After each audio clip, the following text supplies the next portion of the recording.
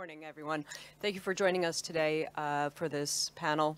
I'm delighted to have these three panelists today talking about the real work that they're doing to fight climate change. Very often, people, when they think about blockchain, they ask us, is blockchain a solution looking for a problem? What you'll learn today from the panelists is that it isn't, and that we are really solving some critical climate-related items using blockchain and blockchain-related technologies as well. So we have the panelists that come from a platform that is solving sustainability, and we'll let everybody introduce themselves, their roles, and their company. We have, Kamlesh here representing also a lot of work that's happening in Asia Pacific, and Nancy, who works for the government of British Columbia, that really has shown, and I hope that today you'll learn how much work and effort they have put into the projects that they've worked on. So Nancy, I'll start with you since you're over on that side. Make it difficult for myself. You can introduce yourself and tell us a little bit about the project you're working on. Sure. Yeah, thanks for joining us today. My name's Nancy Norris. I work for the government of British Columbia in Canada. I'm not going to go through my whole title because it's very wordy. But my team works on a pilot project called the Energy and Mines Digital Trust. And we're using distributed ledger technology to enable natural resource operators within the province of British Columbia to pass on information about their sustainability performance. So in BC, we have, an economy that in part is based on natural resource extraction. We also have very strong climate legislation, and we are making investments in digital trust technology. So those three things combined really sort of moved us forward to work on this pilot, where we're using a technology called verified credentials to enable companies to pass on information in a way that's trusted and secure.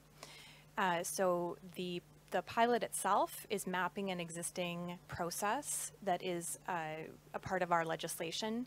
In British Columbia, anyone who emits GHGs over a particular threshold must report those emissions on an annual basis to the government.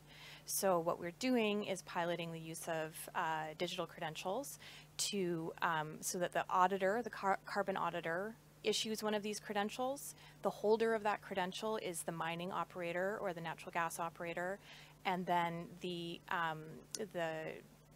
consumer of those credentials is, in our pilot, it is the BC regulator, the Climate Action Secretariat. We're also enabling those natural resource operators to be able to share that information with other end consumers of that data, like voluntary climate accounting platforms, also digital markets that are springing up for responsibly sourced products. So we are really seeing this technology as an opportunity to allow BC operators to showcase all of the hard work that they're doing to reduce their carbon footprint on an annual basis. We'll also be extending it to other digital credentials around the social and governance side, so of the ESG. So basically just the overall sustainability performance of mines and natural gas operators. Hi, I'm Kamlesh Nagware, and I'm CTO at Estimate Future Tech, is a Hyperledger member company. And I'm also active member in the Hyperledger community since 2016, and core member of Climate Action Accounting SIG, which working on such kind of projects and initiatives in the climate action. So we are doing a couple of projects in India, especially for the kind of plastic recycling. So like how the plastic is recycled and how you could do the carbon emission footprint, and then tokenizing those kind of plastic credits, and that we are working with few customers in India, and couple of customers in the renewable energy space. So in India, there's some rural economies where they are using some kind of coal or wind energy, we call, and some kind of water energy. So how we are we are working with one of our European customers. They are set up some kind of microgrid in India, and then accounting the how much they are using the renewable energy and how much carbon footprint they are saving. And then tokenizing in some kind of is a carbon credit token, whether it is deploy in a Hyperledger tokens or some kind of Polygon or some kind of other tokens. So they are working, and also in the active member of the community of the climate action accounting group. We started this 2 years before with sidechain, Robin, Sherwood, and we started some kind of forming some kind of standards or some kind of what are the different use cases could be built around it. So, and then we created one climate carbon accounting and certification working group. We started with normal some kind of proof of concept using the Hyperledger fabric for accounting some carbon footprint, and then we extended this to the further kind of using some kind of tokenizing of this different carbon footprint in a different with the supply chain, whether greenhouse emission gases and some already audited credits. And this is live in production. I think we went live in production last month. And I think anybody can go and use this open source platform, open source code, and build around their climate action accounting kind of projects. Yeah. Thank you. Hi, good afternoon. I'm Coenraad van Deventer, CTO at Circulor, and we've developed a material traceability platform to track materials throughout the supply chain for big organizations. So from the mine through manufacturing until the final product has been created, in order to create just more visibility for organizations to be able to see and be able to know where materials really come from in their supply chains. It's not just a one-time exercise and then when the supply chain changes they're not aware of it. As we're getting the data from all the suppliers, all of that is recorded and they're aware of all the time where it is coming from. So when we've created this to track material initially, we can also use that same data to then calculate the greenhouse gas emissions. So by combining the actual material that's processed, the items that's produced, we can then apply CO2 protocols like IPCC. On top of that, by using the energy, that's the amount of energy that's used by those companies, attribute that to those materials in order to help the companies determine the scope 1, 2, and also the scope 3 emissions that's coming through their supply chain. So, Coenraad, as CTO of Circulor, I'm sure you get a lot of questions of why blockchain is being used and what are the principles of blockchain technology that help. Can you tell the audience today how you describe blockchain, how you describe your use of Hyperledger Fabric within the Circulor platform to a customer, to a Volvo, to a Jaguar, to these large car manufacturers, where sometimes the word blockchain might not be the nicest thing that you can say to them. So if you can just explain to us why blockchain in the Circulor platform is an important element of it, and then how do you describe that importance, whether you use the word or not, to your customers and to the participants in that network?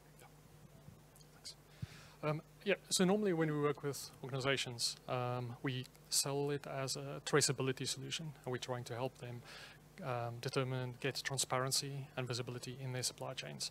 Sometimes when we talk to a customer, after a while they say, well, you guys should use blockchain, or why don't you? And actually what's underpinning this is a blockchain, is Hyperledger Fabric underneath. But we don't sell it as a blockchain solution and then trying to find where we need to apply it. We're looking for real world problems and trying to solve those problems, and Hyperledger Fabric, the blockchain component, is just a component in there that enables that transparency or that credibility, depending on what reporting is needed, because on our platform, because we're sort of an independent third party, we can get data from the whole range of suppliers which are supplying materials to 4 or 5 or 10 different customers, but they only want to share, we need to ensure that only the relevant data is shared with the right customer, so that nobody gets benefit in like nobody want to expose who all their customers are. So through blockchain technology and security, we can implement that and have a single place where we can have the evidence for it. But at the end of the day, we're solving a problem that's there already, and blockchain is enabling the solution. Yeah, so I think I agree with now I think the customer understand the why blockchain. I think no need to explain them why they need to implement blockchain, because I'm working with some customer now. They come forward and ask I want to implement Fabric for this particular piece in the system, and then I understand tokenization, because they want to do some secondary marketplace of the tokens. They want to use the public blockchain, but in the accounting perspective, they are very clear.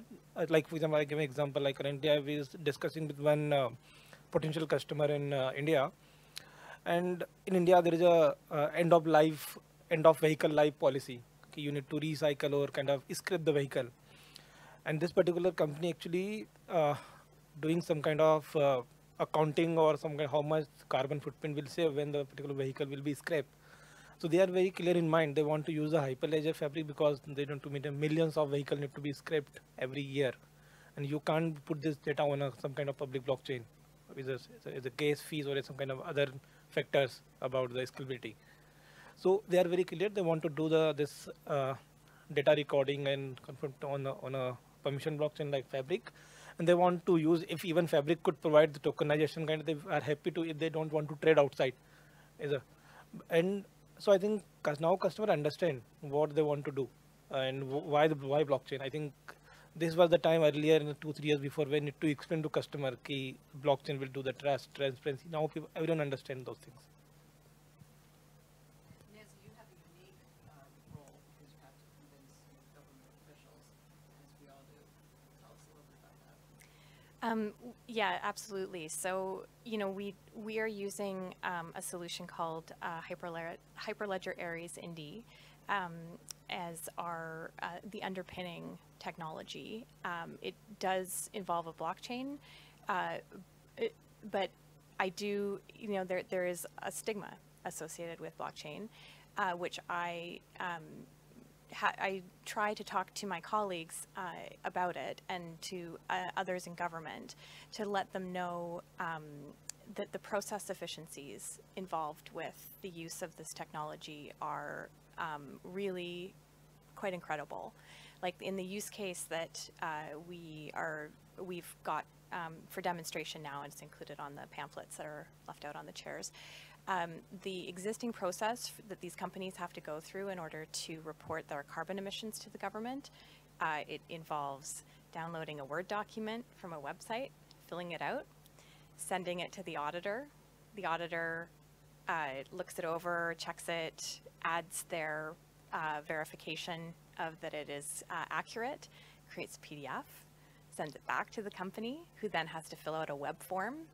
And they have to do this for this one company that's on this particular use case. It's a mine site that has one mine, but there's another company that we're expanding this ecosystem all the time. And so another company we're dealing with has, I think, maybe at least 15 mine sites within the province. They have to do that web form for every single mine. And so the opportunities for making mistakes, for errors, the amount of staff time that it takes to undertake this work, it does function, and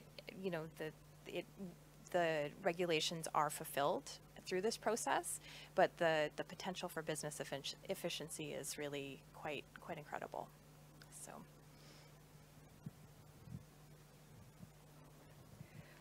I think, when we talk about emerging technologies, when regulations are put forward for example, with climate sustainability and reporting, we see acceleration of the development of not only the technologies themselves, but the use cases as well.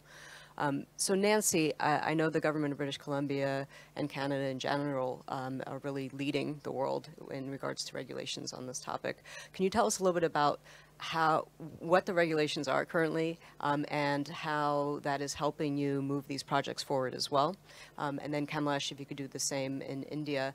And I know we have some slides to talk about from a European Union perspective as well.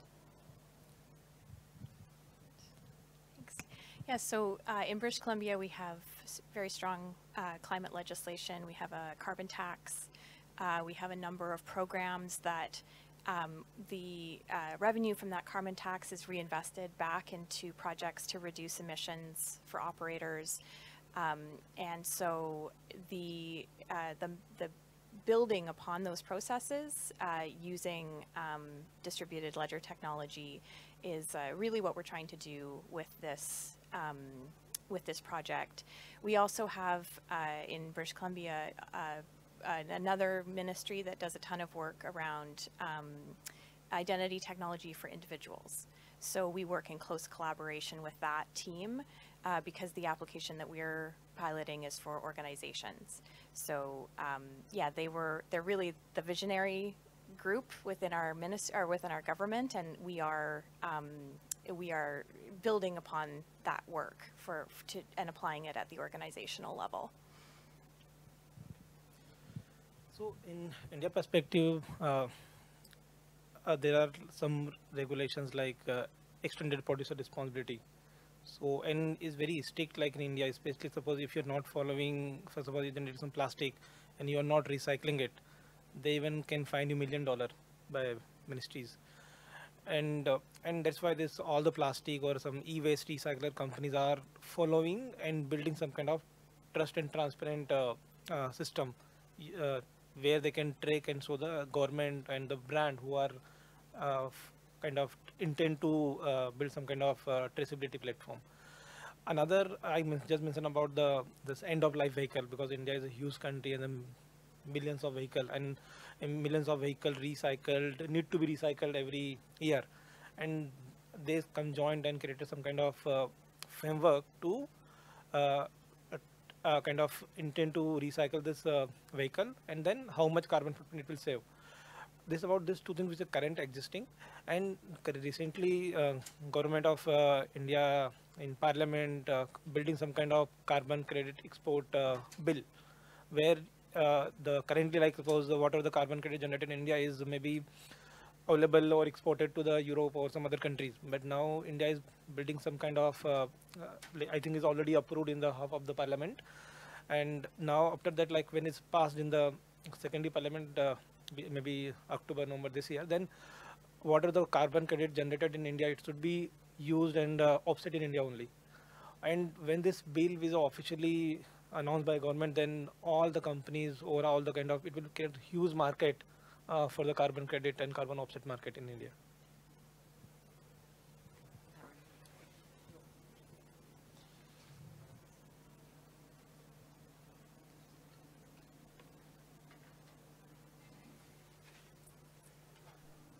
So I'll just briefly show you some details about the German government's battery passport project.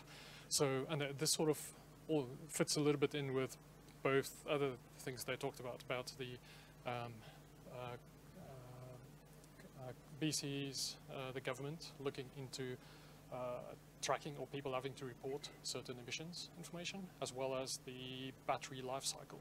So part of this, the goal for the German project is to support the sustainable transition to low carbon mobility and energy storage, as well as reduction in raw material extraction and dependency through increased material efficiency, lifetime extension, residual value determination, and recycling. So there's a number of different items that this covers. That is about the, and so Circulor is one of the technology partner in this project, where different work packages is researching the amount of, looking at the regulations, determining the amount of data that's required to be reported upon, and determining technical standards for this to be widely adopted, and then creating a demonstrator in order to prove that this can work. So I'm just going to skip through these, but there's a number of different measures that is part of the EU battery regulations, and sort of it's also looking at the tracking the looking at the where materials has been resourced from, that has been done sustainably and not in conflict areas. But then after that resources we used, for example, in a battery, that they can then track the battery life cycle as well, and then determine at the end of life, say it's not, it doesn't meet the requirements for electric vehicle anymore, but that battery could be reused for energy storage. The full history of that battery still exists, and that is verifiable, so that maximum use is achieved through the batteries instead of just recycling it after a single lifetime or a single life. Yeah, so over time, over the next few years, there's a number of different regulations that's coming in and increasing the minimum standards of what need to be reported or what need to be part of the batteries that's being produced. Yeah.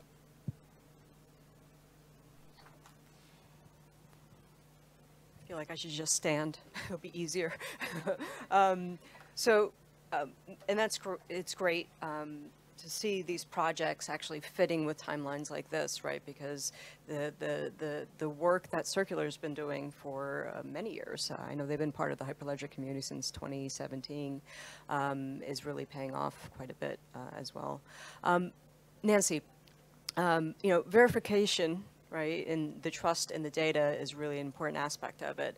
I was hoping you can address the question of, what is a verifiable credential, and how are you using verifiable credentials as part of your platform? Thanks. Yeah, so verified credentials they're a digital version of physical credentials, so such as your driver's license, your birth certificate.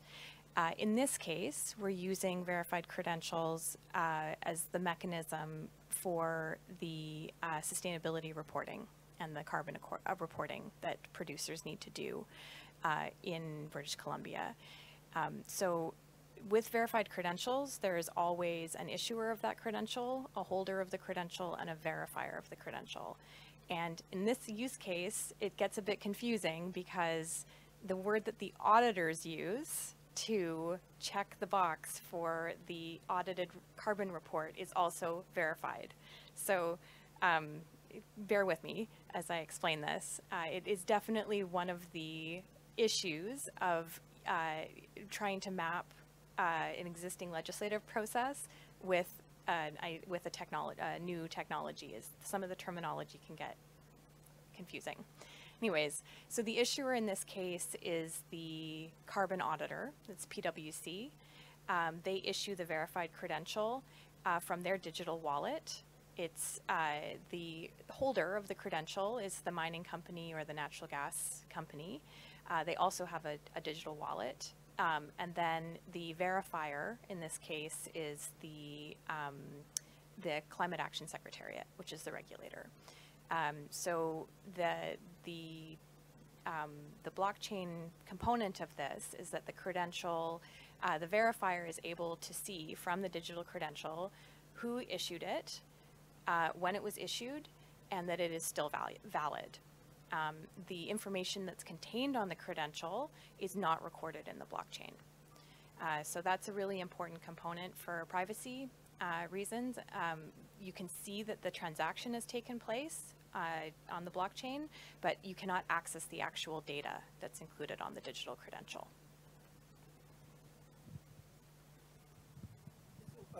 I can talk about the some different thing in what is we did in a Hyperledger carbon accounting project. So there we created some kind of decentralized autonomous organization. Like currently, whether Vera or Gold Standard certify your carbon credits. So because and these centralized authorities, so we created some kind of DAO kind of platform there, and instead of getting certified the carbon credit via some kind of centralized registry, we created this some decentralized registry. So whoever would like to part of this DAO platform, they could just be member of this thing, and they get some kind of DAO token, credit token. And if suppose, for example, there is one renewable energy project in Maharashtra is maybe running, suppose it's generating maybe suppose 1,000 metric ton CO2 saving. So currently process like someone need to submit the project to the where our gold standard, and they will certify like this the actual savings. But part of this DAO thing, which is running in production in Climate Action Accounting Group. So there you can simply what are the already the member of the DAO, they can vote for the particular project like this is a genuine or not, and then on the basis of this DAO's conclusion or voting mechanism, it automatically issues the carbon credit to the tokens to the particular project. So this I think is interesting thing in this particular project. Okay, so I've had the pleasure of spending the last 3 days with Nancy, and the conversations that we've been having with other members and other government agencies as well about using these technologies as part of their projects. Nancy, I was wondering if you can help the audience understand the role of government in building these technologies, and actually, you know, the government of British Columbia is actually contributing to the open source projects, right? A lot of the contributions are coming from within the government or are also being supported by the government in the ecosystem. Tell us a little bit about that and the kind of conversations that you've had here at Open Source Summit and at the Hyperledger Foundation event around around using the technology, and how do you get governments involved and at the table building alongside with the private sector? So you may have noticed that I do not have a technical background. I have a policy and strategy background, so I'm very new to the whole concept of distributed ledger technology, open source software, something that has been really mind-blowing for me since I've been at this conference and the Hyperledger conference beforehand, was that I was hearing from governments, other governments, that they are using the software that the BC government has inputted into the open source Hyperledger Aries and Indy, that it has been of use for them, and that they are actually creating their own solutions based on that software. I knew that we had really world-class folks working for us, but that kind of validation from the United Nations, from the government of Rhode Island, has been very humbling for me. It has also made me realize that the open source model is really one that I think governments, it just aligns so well with governments' objectives around moving forward to the public good, using these technologies in a way that is going to be of most benefit to citizens and companies who are active within the economy of your jurisdiction, and being able to work together with other governments around the world through the open source model to develop solutions that are applicable in so many different use cases. Like, we have one here, but there's all sorts of other use cases for that we're working on as well, but also for individual identity. I think the possibilities for digital government and for just making the lives of citizens and companies better is it's very inspiring. It's very cool to be a part of it. Sorry, just yeah, I think as part of that, that's quite good, because if a government contributes and other governments can see that, and then they can start to contribute as well. Yeah. So, and it's all taxpayers' money that goes into this, so they don't have to reinvent the wheel. But it's open source, but there's a little bit of extra credibility that's given, like another government has endorsed this as well. Mm-hmm. So that's really good adoption and a way this is going. Well, Coenraad, I was going to ask you, why open source? When you made a decision, when Circulor made a decision on what software to use, why open source, and why does it matter? Yeah, so when we started, we compared a few different solutions, and luckily Hyperledger Fabric was one of those that came out just at the right time.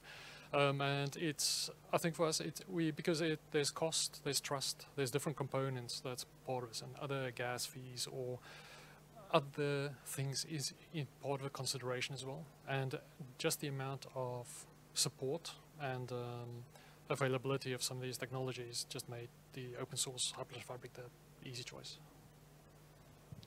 Kamlesh, you're very active in the Hyperledger community as a leader within the technical steering committee. You're also very active in the climate action special interest group that you mentioned before.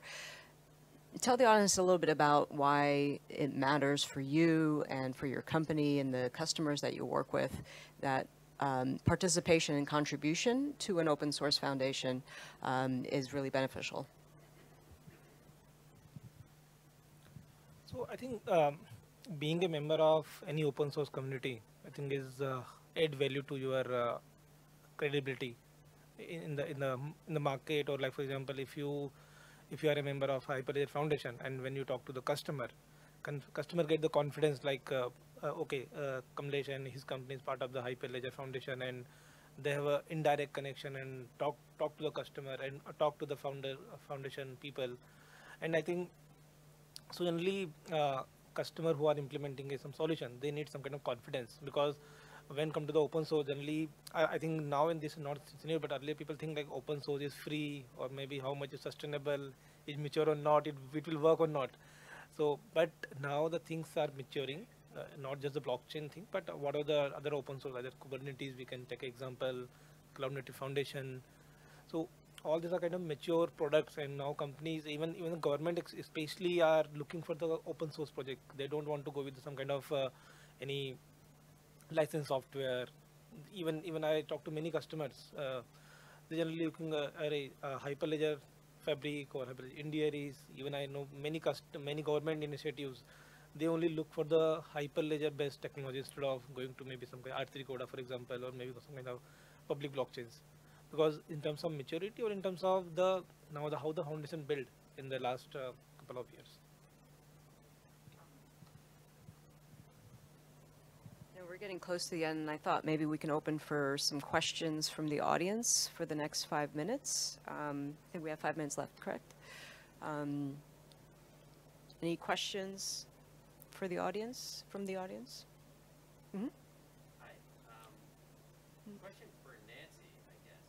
It's so interesting to see how BC government has gotten on board. It's good. I love BC. How heavy of a lift was that? Would you say moderately? I guess I'd like to believe that was something that other regional governments do. And then, of course, ways for you to transfer that knowledge to state and local government. Down to city government, you don't have the resources. Mm. I guess, which is where we eventually wanted to go right now. Repeat the question as well for the audience. Sure. So I will paraphrase and correct me if I don't get it quite right, but the question was around how heavy of a lift is it as a government to undertake a project like this? I would say that it's been a real learning curve. The folks, the stakeholders who were in and wanted to be a part of the pilot from the beginning, totally dedicated, so excited about it. Like zero effort to get them involved. They were pushing it forward. Other stakeholders within government and external to government who are a key parts of that trust triangle that I was talking about, the issuer, holder, and verifier. For some of them, it was more moderate effort, educating them about what we were doing, what we weren't doing. I can't tell you how many times I've been asked, why are you getting involved in cryptocurrency? You're using blockchain. So that's the level of understanding for some people. They don't realize that there's actually multiple different uses of this technology. And then for some folks, it's been quite an extensive lift. It's been we've had to do a bit of a long play for them to realize that, to see that we are continuing with the work and that there is benefit to it, and to be able to articulate that to them. We really, something that we did midway through the pilot, so after the first year, is that we have the technology team, we have an entire team now that's for communications, change management, business analysis, policy analysts to understand the legislation, And then, and that was, we built that into the business case for the second year. That's made a huge difference because the technology, the quality of what we're building has remained the same, but now we can actually, we know how to talk to people about it. And that's made a huge difference for us.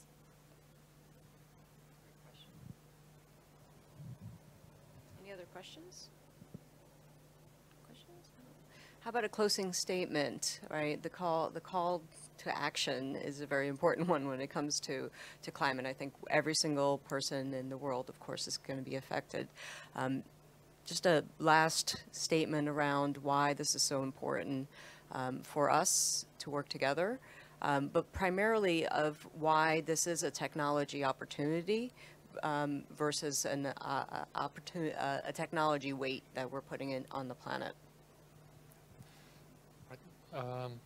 So I think because a lot of this is driven by governments and institutions, like they want to optimize their supply chains, or they want to see further away from them, and actually because they become responsible, it's not just one tier and you forget about it, but because it's affecting everybody, it need to help.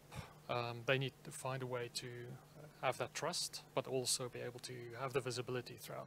So, and open source technologies like Hyperledger Fabric and the security around it can help to implement those things. I think a big portion still is the education, because a lot of people think blockchain is cryptocurrency or tokens, and it's expensive, and it takes lots of energy to actually do it. And so there's the education part, but we've seen in the last 4 years that initially there are a lot of questions, where now it's much more it's easy to talk to them about it, and you talk about the solutions. And then, yeah, so in general, I think it helps with that trust and transparency. Yeah. I would say for us, it's really been diving into a use case and piloting it and learning from it and framing it as a learning experience for government. And on that note, you know, we're very happy to talk to other governments. We're happy to talk to, you know, all different levels of government to share our knowledge. We really have learned a ton already about what the benefits are of implementing a technology like this to a particular use case. We're happy to share information. Yeah, I had something else I wanted to say, but I can't remember. So I'm going to pass to Kamlesh. Yeah, okay. So I think sustainability is the need of today. I think everyone understands the climate change, global warming, and how blockchain can play an important role, because if you are not accounting properly the carbon emission footprint, you can't be reaching and targeting your net zero goals of carbon savings. So in blockchain, I believe like after supply chain and financial services, the next domain of the blockchain will be in the climate action accounting. It has multiple use cases, from sustainable agriculture to greenhouse gas emission savings, or carbon accounting, or climate, or plastic recycle, battery passport, and I think everywhere easy compliance is a bigger thing. So I think it's going to be great next 10-20 years in the particular this space, and blockchain could play a very important role. Actually remember what I was going to say. Yeah.